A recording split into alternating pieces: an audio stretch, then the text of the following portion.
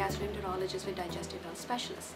I would like to take a moment to talk about the causes of colorectal cancer as well as the signs and symptoms associated with it. We do not know the causes of colon cancer definitively. We do know that there is an inherited susceptibility to colon cancer. We also know that certain colon polyps can become cancerous.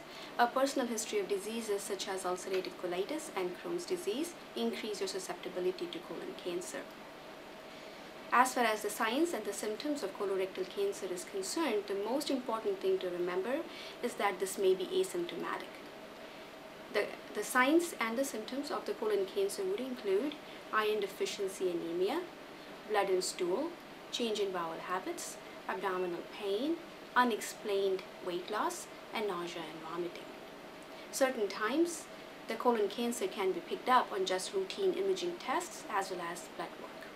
For more information, please go to our website at www.dhsgi.com.